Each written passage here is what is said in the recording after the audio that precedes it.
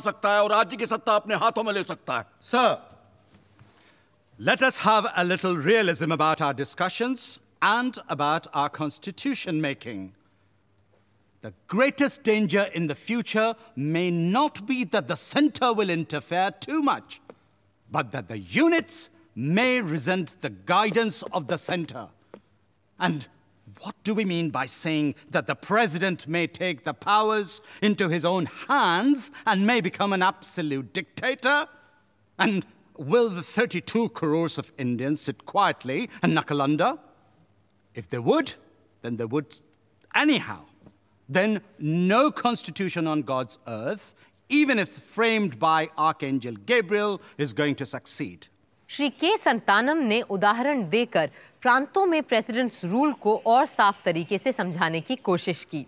Mr. President, sir, let us broadly analyze the circumstances in which these articles can come into operation.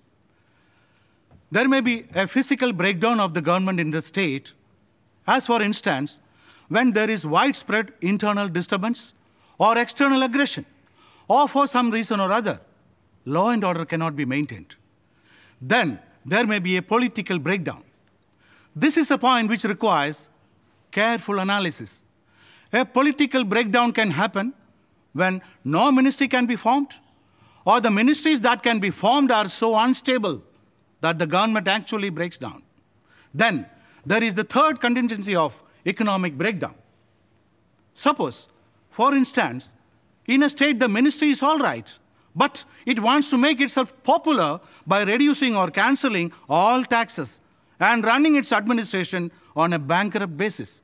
Suppose the government servants are not paid and the obligations are not met, and the state goes on accumulating its deficits. Therefore, the objection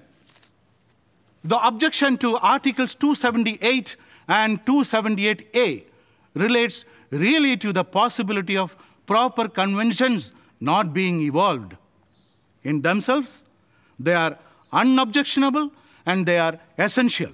मगर जनाब नजीरुद्दीन अहमद ने drafting committee को drifting committee कहकर